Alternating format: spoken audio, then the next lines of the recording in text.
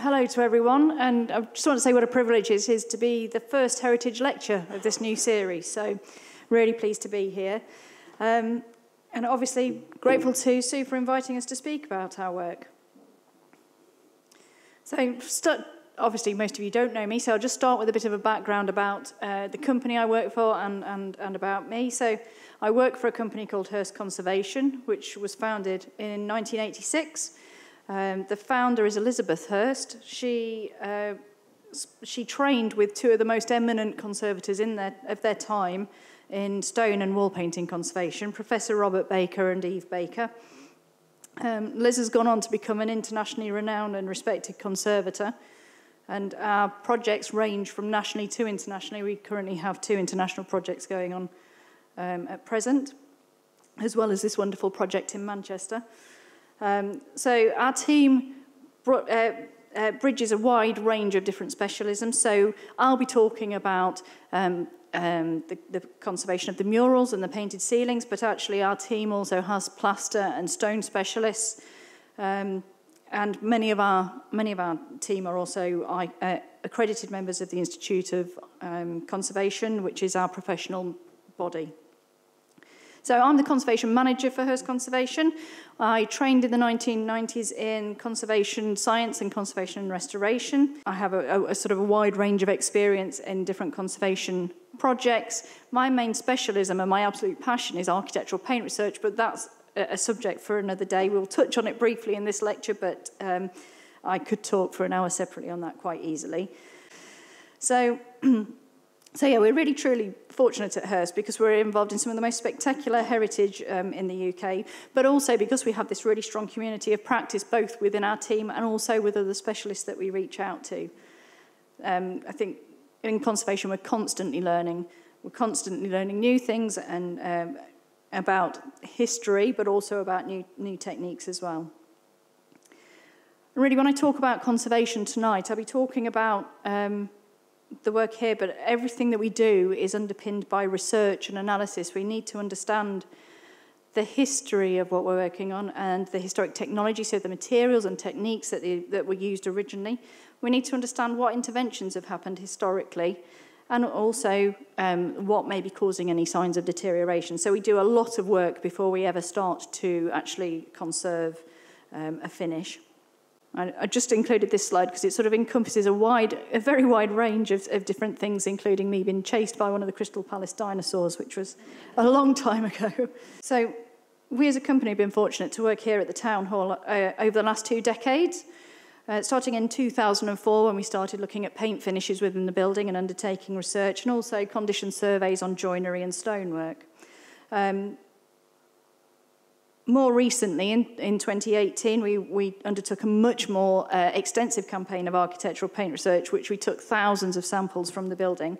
And like I said, I won't go into it too much, but basically we look at those samples down the microscope like an archaeologist looks at layers of soil to understand the number and nature of coatings that are extant. So we also undertook at that time a condition survey of the Ford Madox Brown murals. And it's with the murals that I'd like to start, but I'd like to caveat this talk by saying that I'm not an art historian. I will be looking at it from a conservator's point of view, so I'll be focusing more on techniques and materials and previous intervention rather than the subject matter of the murals. Okay, so Ford Madox Brown. I'm sure many of you probably know the subject matter in greater depth than I do, but he was an eminent painter of the pre-Raphaelite movement. His most significant paintings are considered to be The Last of England, which he painted in 1855, and Work, which he painted over a 13-year period, completed in 1865. And Work is considered to be one of the greatest 19th century paintings, and it can be viewed in Manchester Art Gallery. So, this is Romans building a fort at Mancinian, dated, and this was painted in 1880. Madox Brown was commissioned to paint the murals together with a local artist, Frederick Shields, but eventually Shields withdrew from the task, so that left it all to Madox Brown to paint the entire 12 scenes, of which there are 6 to each side of the hall. He completed the first 7 murals in situ, on site, But the last 5 he actually painted on canvas in his studio, and then they were fixed to the walls after that. They weren't completed in the same order as they appear on the walls. The earliest, the Baptism of Edward, was completed in 1879, with the last of the paintings being completed in 1893. He actually finished painting Bradshaw's Defence of Manchester after he had had a stroke, and he unfortunately died in the same year. So this is the first painting to be completed. This is the Baptism of Edwin. So thinking about the materials that he used a painting method known as spirit fresco, which is made from resin, wax, copal, and spike oil of lavender. And the latter being a sort of akin to turpentine. It's a solvent. This method actually was used quite widely by the great ecclesiastical decorators firms throughout the 19th century because it was believed to offer superior longevity, and it also gave them a greater palette of colour and vibrancy. So this is the expulsion of the Danes from Manchester, which is dated 1881. So in terms of his technique, working with spirit fresco, is applied to dried plaster. So this is where it differs from a true fresco. So when we think of the Sistine Chapel, Michelangelo obviously painted in true fresco, and that is the application of pigments to fresh plaster. So as the plaster sets, it encapsulates the pigments and sets them. So obviously in Italy there are many examples still remaining, but actually it's not a terribly durable finish for the UK because of the climate, but also it has other challenges, so it has a limited working time. It also has a limited range of pigments because a lot of pigments are affected by the plaster. They change colour because of the alkalinity of the plaster. And its open, porous surface would become spoiled very quickly in a sort of Victorian industrial city. So Gambier Pari's Spirit Fresco offered a long working time, greater range of colours, and it was hoped by the artist using it that it would be much more resilient against dirt and pollution, and also against condensation and moisture movement, but unfortunately the latter two have proved to be quite an issue with spirit fresco paintings. So we're really lucky that we've got Madox Brown's account of working on the spirit frescoes on the Manchester Town Hall paintings. And in his account, he considered the ease of cleaning. He considered it essential that the surface should be resilient enough to wash, stating, "To my own experience, the Gambier Pari fresco will wash. I've tried with soap and a nail brush on a small specimen before beginning the wall itself, and it looked as well after the operation as before. Italian fresco, whatever they say, will not wash." So needless to say, we will not be washing the murals with soap and a nail brush.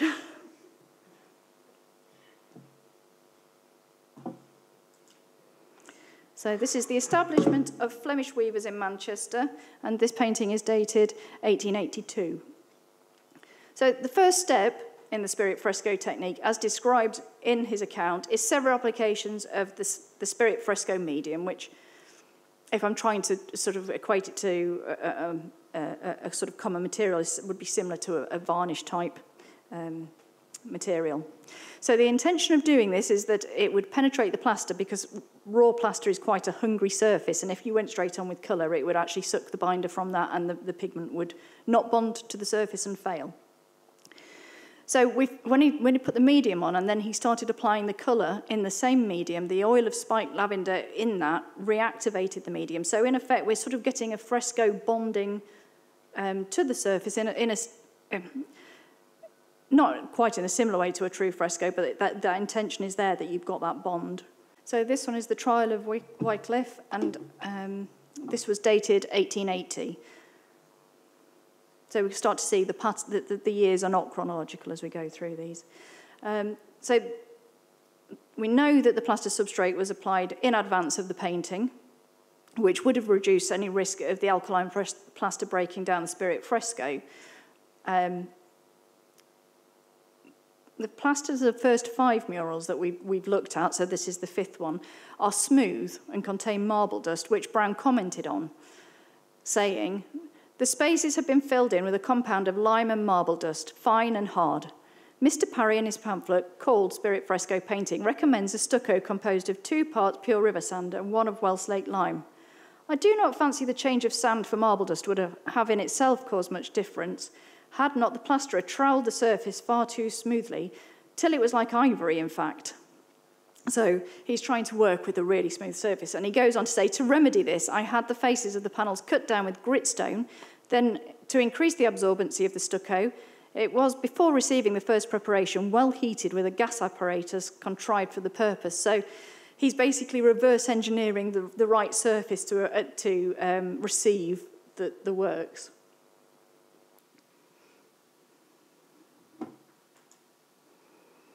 So this is the proclamation regarding weights and measures, and this was painted also in 1880.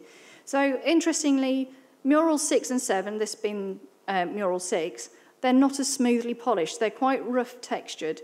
It's been previously assumed that they're executed in river sand, but given that both of these paintings are 1880, chronologically, there's no logical reason why they would vary. So we don't know whether that is the case that it is different materials, because obviously we can't take a sample of the plaster without damaging the mural. So we don't know whether it's a case that it's different materials or received different surface preparation as he was adjusting his technique. This is the second of those plaster panels with the more textured surface. This is Crabtree watching the transit of Venus. This one is dated 1883.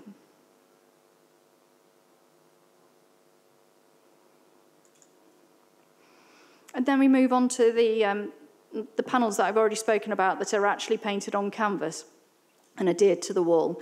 And this one is Cheatham's Life Dream, dated 1886. So these are the later range of paintings. So the most common way of attaching the canvas to the wall, very common in a lot of 19th century decorative interiors, is the use of lead white paste. And this is a technique we know as maraflage. So basically the paste is used to adhere the canvas to the wall. And of course, this change in approach allowed Madox Brown to work from London to complete his later paintings.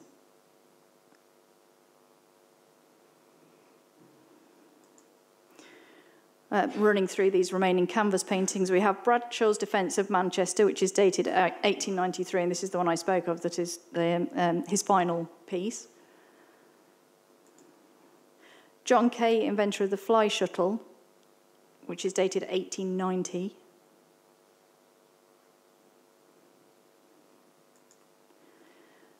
Number 11 is the opening of the Bridgewater Canal. This is dated 1892, and this one we will return to because this has some more. This has more complex conservation needs than the other ones that we've really covered so far. And the final painting in the sequence is Dalton collecting marsh gas fire, and that's dated 1887. So, in terms of the history of the conservation history of the murals, we know that they have received work on various occasions. And we know that from contemporary accounts in the archives. So we're able to draw on that to understand more about their history after completion. So we know that from contemporary accounts that the surfaces within the town hall became dark with pollution very quickly, and the murals were no exception. In 1896, which is only 3 years after the completion of that final mural, the paintings were cleaned and coated with what is described as a solution that intersperses the shield against the ill effects of sulphuretted air, which is almost certainly an application of a varnish. And if we look at the slide, drawing out the detail, the little inset shows 2 of the murals, which look incredibly dark in this image. Now, black and white photos can give us an incorrect picture due to lighting, but they really do appear that the murals in 1909 were incredibly discoloured. So using the archives, we've been able to draw together a chronology of intervention, and we can see that actually the murals have required work on various occasions. So after 1896, we had further works in 1919 to varnish and retouch and repair. They're also potentially resetting back some of the canvases. In 1927, Tristram, who is... sorry, I'm jumping ahead of myself.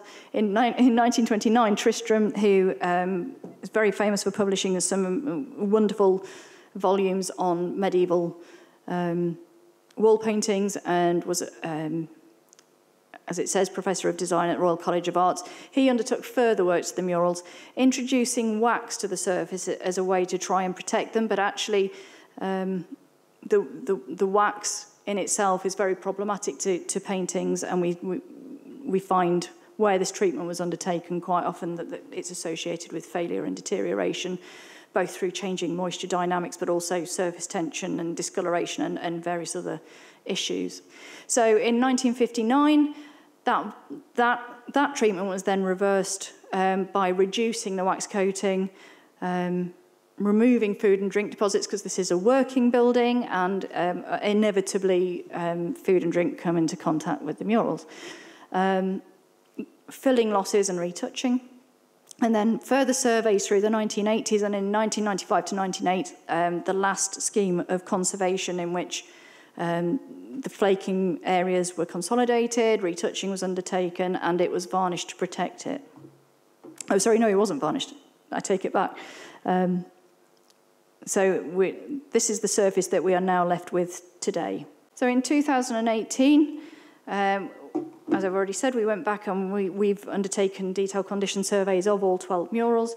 This is my colleague Lucy Kozłowska, who is our senior ICON accredited paintings conservator and working to undertake the survey.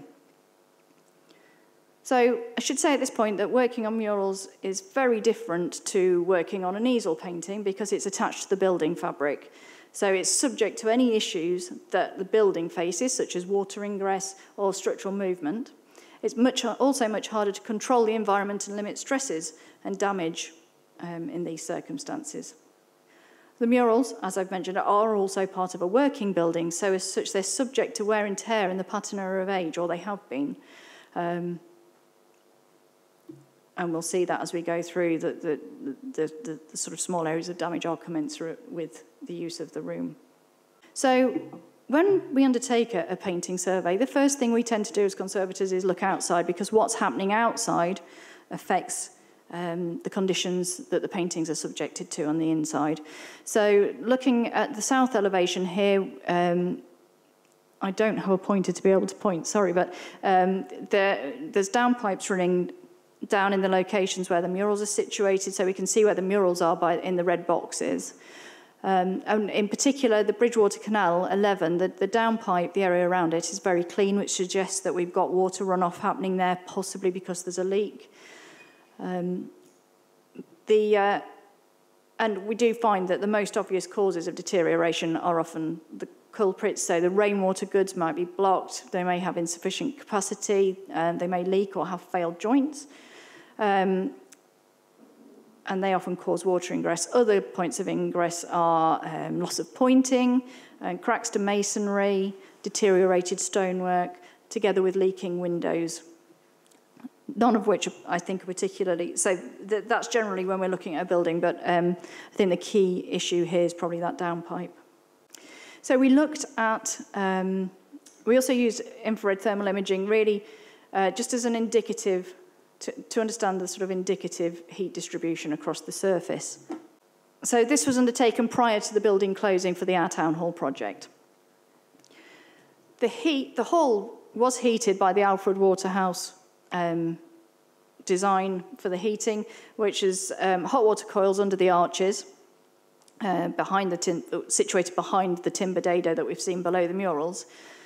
And then there are flues behind each of the murals. Now, ordinarily, as a conservator, that would sort of concern us that there's different temperatures. So you've got variation in temperature through day and night, and when the heating's on and off. But actually, it does seem to have stood the murals in good stead, because generally they are in good condition. And of course, we've got air movement behind them, and they're stepped away from the wall, so much less at risk from moisture penetration through the wall. So obviously at the minute, the site is a building site.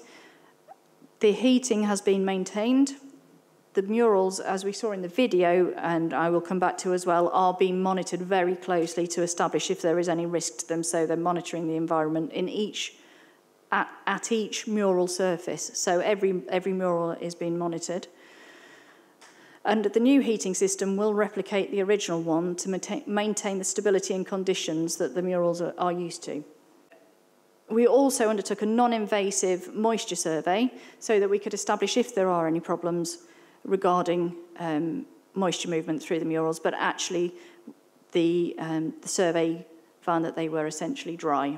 We also tried to understand the location and scope of previous interventions. So this is a particularly gruesome section of the expulsion of the Danes from Manchester. And here we're looking at retouching, previous damage that's been retouched. So this is invisible light, but if we switch to UV light, we can see that there's quite a long, dark diagonal stretch which represents retouching. So different paints fluoresce in different ways. The Spirit Fresco fluoresces quite brightly, but the later acrylic retouching doesn't fluoresce, it absorbs the light, so it looks very dark. So we can see, we can start to compare where we know there is retouching. So we've got various surface accretions across the murals, and again, this relates back to the working use of the hall. There are also some localised areas of cracking where the plaster is hollow, and this is quite a significant, it's small, but it's quite a significant piece of damage. So we've got sort of knocks and abrasions, again, wear and tear, but this is obviously in quite a significant area as well. And relatively localised, but there are areas of flaking, so we can see here that the paint is detaching on particularly on the pink colour field, but also on the face and hair. So originally this was put down in the 1950s to the location of hot plates where food was served and the steam coming off them. But it's obviously been an ongoing issue, so there may be other underlying causes as well. So this area requires further investigation. So I mentioned mural 11 earlier, and we saw the outside with the downpipe. So this is one of the paintings that's executed on canvas. On the right-hand side of the painting, there are actually salts coming through the canvas and paint film, which is you can see on the bottom inset picture, which indicates that moisture has been ingressing through at that point. So presumably there's a bridge between the flue and the pillar inside, which means that the water's been able to come through. It's also affected the plaster that's supporting the paint scheme. So initially we had assumed that we would secure the plaster as part of our protection works, but because of the vibration and various other things that are going on in the building, we were actually concerned that it may set up further issues. So at this point, we have stabilised it, and we'll look at some images of that shortly. So where we've got surface accretions like this one, some organic material on the surface, we carefully removed that with a swab and deionised water before we went on to do other works. And likewise here as well, this is a before and after, just of reducing that surface accretion. We then consolidated the flaking paint so that it was secured back. And then subsequently to that, we applied a protective facing, which the video said was Japanese rice paper, but it's actually Japanese tissue paper. Which is a sort of non-woven, quite a strong but breathable fabric. It's applied with a very reversible adhesive so that once the works to the town hall are complete, that can be removed. But at the minute, that's serving to protect the surface of the of each of the murals to keep them, to put them to bed, basically, to keep them safe and wrapped while the works are ongoing. And in this picture as well, we can see that we're this is the Bridgewater Canal painting where we were concerned about some detachment. So we used a composite aluminium support to hold that in place. Nothing's fixed to the stonework. It's secured in place with foam blocks top and bottom, just to ensure that the canvas doesn't move away from the wall during works. And that's that. So that's what they look like when they'd been faced. And I've put this one in as well. This is interesting. This is after the panelling below has been removed, so we can see the radiant panels that have the heated coils behind for the heating. This is an overview of the faced murals. So the facing that we put on protects them from dust, and it keeps the surface sound, but because of the huge amount of works that's going on in the hall, greater protection was needed. So Purcell, the architects, designed these self-supporting perspex and aluminium frames to sit in front of them. And if we move to the next slide, we can see that they have air gaps to allow for ventilation. And as I've said previously, each one of these has an environmental monitor in it to ensure that we can track the conditions and make sure that none of the murals have unfavourable conditions within them. And this is one of the reasons why they need to be protected. We can see them here. They've then further got sheeting over them to keep them fully protected. And this is during the scaffold erection for the Great Hall, so they really need to have sound protection to keep them safe during these works.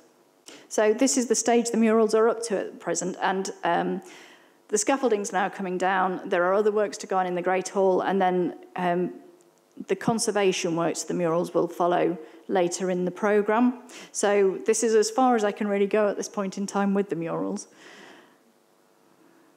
But we can in that picture see the scaffold going up to the rather spectacular Great Hall ceiling. So, which is the other part of our work that we've been undertaking. The ceiling itself is a powerful tribute to the innovation and trade of Manchester and its cotton industry. The imagery of the textile manufacturers found throughout this ceiling, with intertwining ropes, cross shuttles, and a repeat use of the cotton plant. The significance of Manchester's international trade is also depicted in heraldic decoration to the ceiling panels, representing equally nations and cities, showing that shared their trading with the city. So the other thing that appears in great quantities on the ceiling is the industrious bee. And I think I am correct. I've tallied them up, and I think there's 1,008 bees on the ceiling, all gilded and all very uniform. The ceiling is vast, and it's hard to appreciate the scale of the ceiling until you actually get up to the panels. Each of the panels measures 3.8 metres high by 3.2 metres wide. They are quite something when you get up to them. So the ceiling is not by Ford Madox Brown, but by one of the great ecclesiastical stained glass companies, Heaton, Butler and Bain. And Heaton and Butler and Bain were prolific church decorators working across the UK. They're an English company with offices in Covent Garden. They were primarily designers and manufacturers of stained glass windows, but the company evolved and they became, as I say, one of the most prominent decoration companies. It was founded by Clement Heaton in 1852, and James Butler joined in 1855. Robert Bain moved across from Clayton and Bell, which is another of the big ecclesiastical firms, and they became known as Heaton, Butler and Bain. But actually, I believe they still shared the same offices with Clayton and Bell, so there was still a lot of crossover with them. So, between October and November 1875, an appropriate design and skilled practitioners were sought by the council for ornamentation of the roof and ribs of the large hall. Tenders for the work were obtained from two companies, Heaton, Butler and Bain of London and Manchester-based Robert Pollitt. After submission of drawings, Heaton, Butler and Bain were requested to paint out a sample on a panel and on a rib for which they were paid £50. In January 1876, it's recorded the sample had been completed, enabling the council committee to assess the standard of work and determine further recommendations. And then in February 1876, a final order was issued from the council for Heaton and Butler and Bain to be employed to decorate the ceiling of the large hall at a cost not exceeding £1,600. Once they'd been secured to undertake the decoration of the Great Hall, discussions commenced with the council in a council meeting of April 1876 to finalise the design. The recorded dialogue is that, with regard to the decoration of the Great Hall, which the committee have assigned to Messrs. Heaton, I believe the balance of opinion was in favour of not confining the heraldic devices to the areas of towns in Lancashire, nor even England, but to emblazon those of our principal elites or countries of the world with which Manchester is connected commercially, and being quite of the opinion that the idea carefully worked out will give fine decorative result. We know that the decoration started in May at the earliest of that year and was completed by the 9th of November 1876, and the signatures from the Great Hall ceiling of Heaton, Butler and Bain, the lower one here, actually dates November the 9th, 1876. And these are hidden away in the decorations on the ceiling. And then they struck the scaffold in December, so we're sort of 146 years almost to the day the scaffolding's coming down in the Great Hall now. This is Alfred Waterhouse's drawing of the Great Hall, which seems, which is accurate more or less to the Great Hall itself. So, on completion, the 28 panels display the heraldic shields and symbols of Manchester's principal trading partners. MacLeod, writing in the Public Hall in 1877, stated the following: "The lines of principal timbers are emphasised by heavy gilding, and the central space of each panel is occupied by a device representing the arms of a country or city in combination with other details, symbolising the arts or products with which the name of the place is most generally associated. It was the object of the architect who approved the design to connect in this way some of the principal towns of the kingdom, and more especially to show the chief markets of the Manchester trade." So we know that the design is driven by Alfred Waterhouse from the drawing and the archive. So as seen today, the panels contain a red and beige border, a blue background with gilded and painted bees, all 1,008 of them. The name of the city and country is shown in gold on a red background with entwined cotton panels. We have repeat fish or spinning shuttle motifs, and interestingly, we'll come on to changes, but a lot of the spinning shuttle motifs started out at one length and were extended, and we assume that that's because actually people who were in the trade said the proportions aren't right.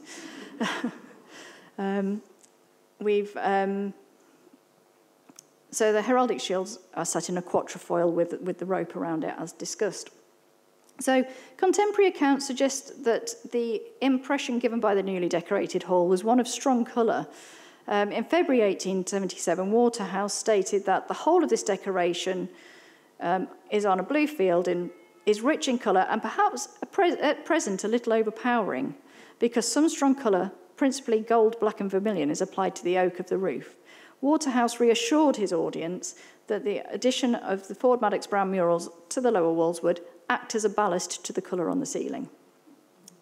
In September 1877, so at the time of the opening, the Manchester Courier commented on the strongly marked colouring of the great. The strongly marked colouring is necessary because of the great height of the roof and its semi-obscurity occasioned by the state of the atmosphere, which suggests that the pollution was really quite something to behold. The reporter added, "It is expected that in a year or two it will have toned down."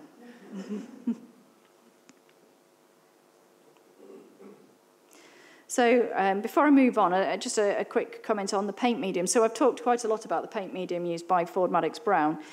All of the evidence suggests that Heaton, Butler and Bain worked in a similar material, wax-based material, not spirit fresco, but basically there are various different recipes around spirit fresco, and this was another one of those recipes which contained wax because it was believed to be resilient to the climate.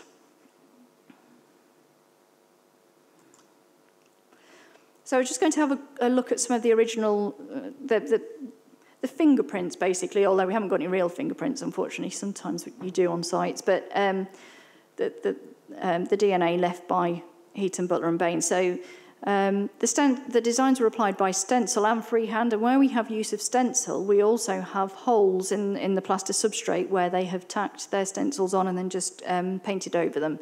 So these are an important part of the record showing that original technique.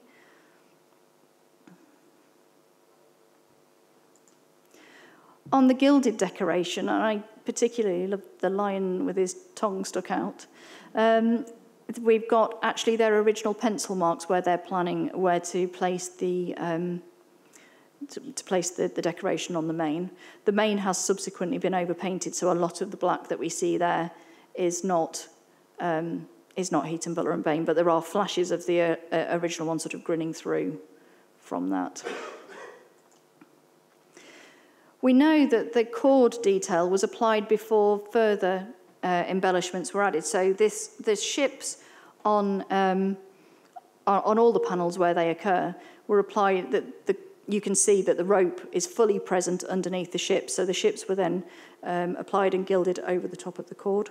Moving on to the history of conservation, there's no known documentation relating to the conservation of, or should I say, in our research to date, we have not identified any records of any conservation to the Great Hall ceiling. We've got one single reference to the condition in the 1979 Council inventory that says some parts of the ceiling have been repainted, but this has been carefully done. The Manchester and Salford panels show signs of damp. We do have some archive photographs. We can see in 1877, obviously freshly completed. The paintings look very clean and vibrant. And again, returning to that 1909 image, it does look like the whole of the interior was significantly darker by that point. But like I've said, it can be misleading. We've got images from the 1930s, which again show them in good condition. And likewise, we've got images showing them in the 1950s also. But that's about as much documentary evidence as we have found. But luckily, people have left us records on the paintings themselves. So we've got, in 1894, we know that by this point, given that we know that the Ford Madox Brown murals were cleaned within 3 years of the completion of the last one, we know that it was likely that the ceiling became dirty quite quickly.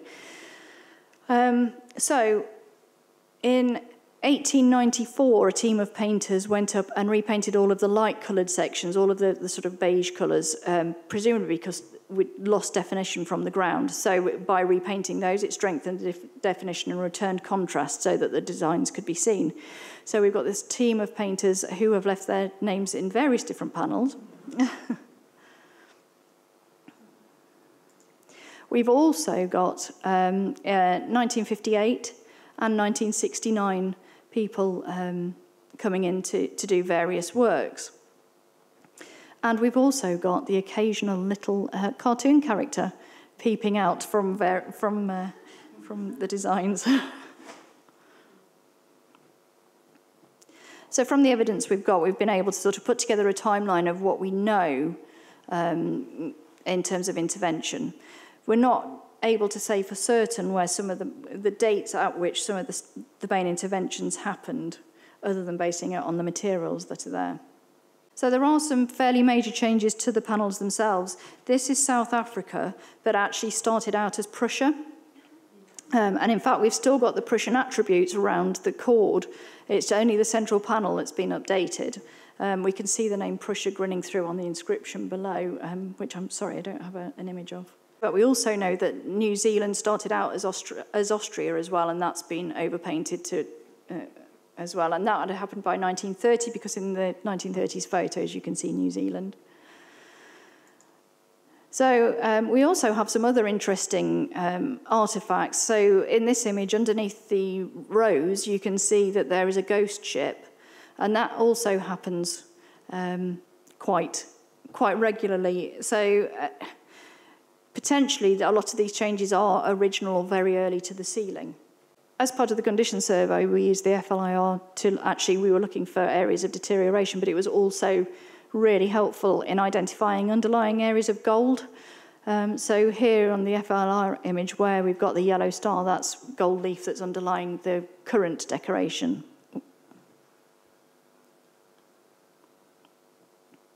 So while the team were working on the murals, they were looking up and thinking, well, we know that there's some flaking. We can see in the picture that there's some flaking, but it appears to be a harmonious whole, the ceiling, you know, that there's no obvious interventions. And prior to the condition survey, we'd assumed because of the issues with accessing the height of the ceiling, it would have discouraged any major interventions, preserving the original paint from any overpainting. But when we got up onto the scaffold, we found that actually there'd been extensive overpainting to the lower row of panels. The upper row tends to be more completely original. We found various areas of deterioration. I'll just show you some examples of these. So we had panels where previous water movement had caused salt efflorescence. We'd also, towards the end, at either end of the ceiling, the panels had lost a significant amount of the blue background due to the environmental conditions in those areas. So we also, and I don't have a slide, but a survey was undertaken by a company called Vertical Access from above to look at the back of the panels, because of course, like the Ford Madox Brown, there's the paint here is totally reliant on the building envelope, and the actually, so they worked from ropes to clean the back of the panels, and then photographed everyone in detail so that we were all able to review, because actually access is really difficult to the back of this ceiling. There's another secondary ceiling that goes up, over this ceiling. And generally, the plaster was in pretty sound condition. There is evidence of previous water ingress, but actually the lath and the nib were all very sound. And where we have cracking, it's likely to be expansion cracking on the underside of the ceiling. We had areas of overpaint that have failed. So this is a recreated panel, and this is possibly one of the worst ones in terms of the later overpaint, very significant areas of flaking. The flaking was quite widespread, well, very widespread across panels. Affecting, in some areas, original decoration, and in others later retouching. So again here, a significant amount of flaking. So we've got various examples of flaking across the ceiling.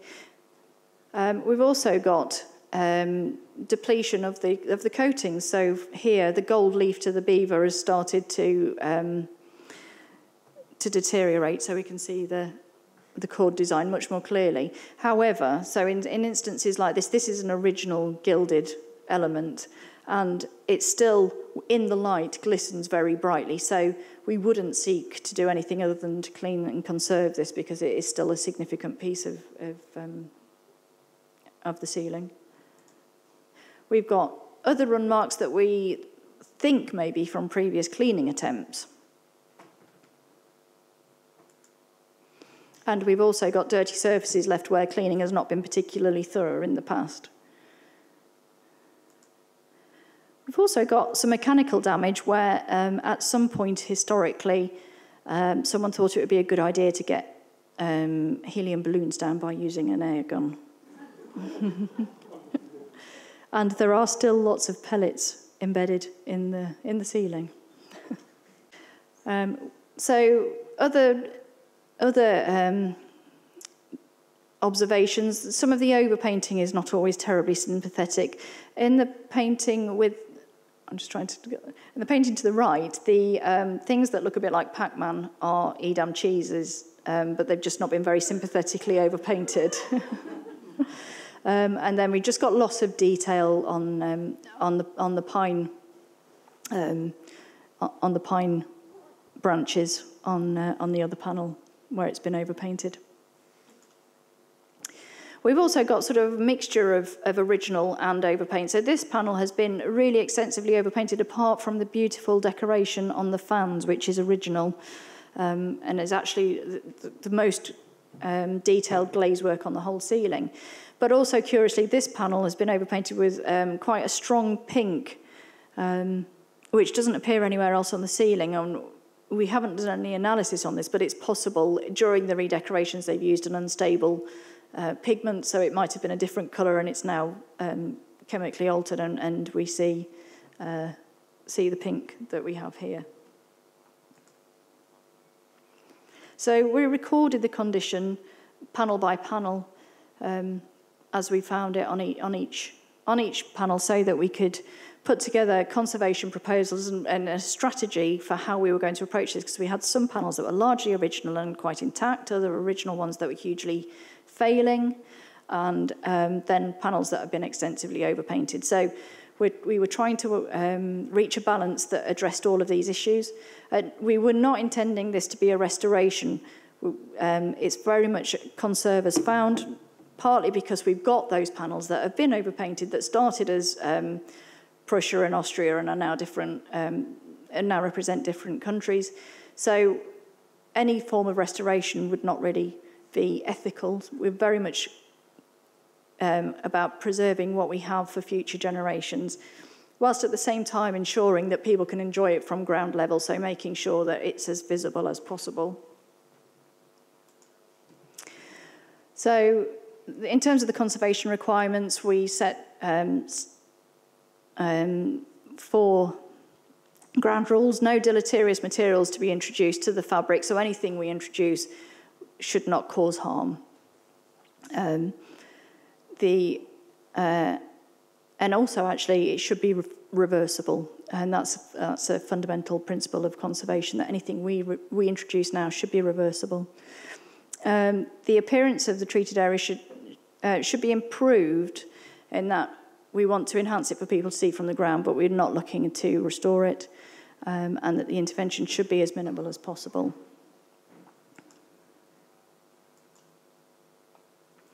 So in terms of just informing ourselves about how we were going to approach it, we wanted to understand more about the technique, and here we took tiny samples from the ceiling using a scalpel, mounted them up in resin and polished through them, so we get a cross-section through the paint film.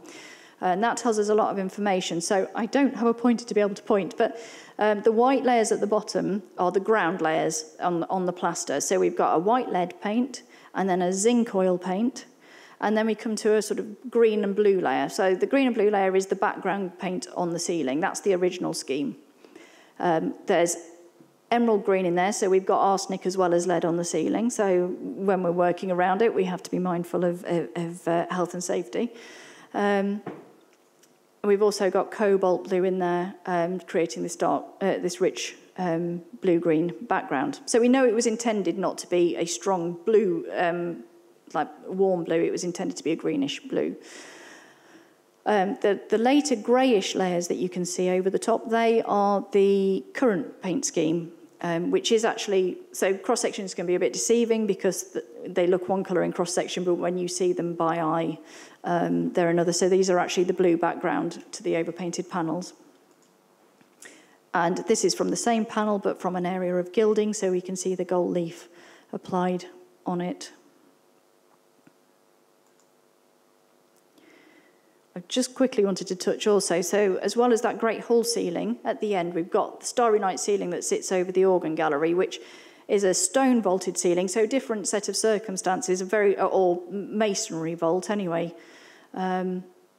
So instead of being plaster on lath, we've got a weight of masonry sitting above it. Historically, the roof has been problematic in this area, which has led to a lot of failure and salting. So we undertook some small plaster repairs to this area, as well as consolidating the paint films that were there and recreating the lost areas. We also here undertook some paint analysis, and we were quite excited to find a scheme that predates anything else. And part of me wonders whether this might be one of the panels that Heaton, Butler and Bain painted out as a trial. So we've got quite a bright blue and gilding underneath that, underneath the scheme that correlates to the Great Hall. So we did a very small amount of uncovering and found quite a different scheme sitting underneath the Starry Night. It's very small, that's sort of 10 centimetres by a centimetre, but there is gilding on there as well, but in order not to damage it, that's not been uncovered. So that's the first public showing of this.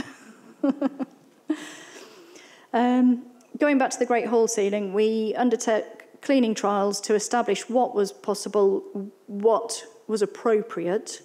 All of the different colours on the ceiling, some are more sensitive than others, so every colour had to have a different approach to cleaning. It had to be very carefully planned that we wouldn't over-clean one area so that it was brighter. It had to sit together as a whole without causing any loss of any material. So there's further cleaning trials. So Canada is actually a repainted panel, so it's actually much more robust than the original panels. We also had a lot of flaking to deal with. This is the panel Holland, which took days and days and days of consolidation to carefully lay back the flaking paint. And we do that by injecting an adhesive underneath the paint and then very carefully softening the paint and the adhesive with what we call a heated spatula, which is the instrument you can see being used in the top corner. And this reactivates the adhesive because it's thermoplastic and it lays everything back. So the bottom inset is that area after it's been consolidated with all the paint flakes re-secured, stuck back to the surface and laid flat. We clean the gilding. So this is a trial cleaning to the gilding where you can see the brighter gold following cleaning. And a small but satisfying video of cleaning the gilding.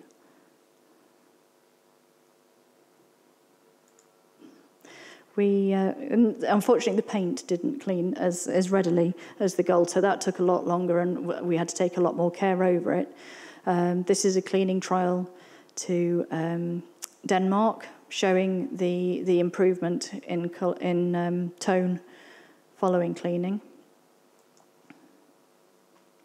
So as well as cleaning and consolidating, we obviously also had to retouch those losses. So this is Victoria Regina. We saw this earlier that the paint was failing quite extensively, so we've prepared and consolidated and then retouched and re-gilded the panel with the lion on. And in fact, in the end, so this was an overpainted scheme already. There was no original on this one. And in fact, we took the decision to repaint that square, to re-gild that square entirely with the lion in, because the surface was very uneven, and from the ground you'd have been able to see variations in it. So that's probably the greatest area of intervention in the ceiling. We also retouched, you saw earlier, the loss on the Starry Night ceiling and reintegrated the stars. And that was all gilding as well. So, and these are sneak peeks of the finished panels. So this is courtesy of Manchester City Council. This is America following completion, and another also from Manchester City Council, showing the first shots of the scaffolding coming down. And this is exciting for us because this is the first time we've been, as conservators, been able to see it close to, but with bottom and top rows together, because we've had scaffold lifts in there the whole time we've been working on it. So this is the first time we've seen the ceiling in its entirety. So I've come to the end of the talk, and I just wanted to say thank you to Manchester City Council, to Lend-Lease, who are the principal contractors and have been amazing and supportive, and to Purcell the architects. And then some blatant advertising for...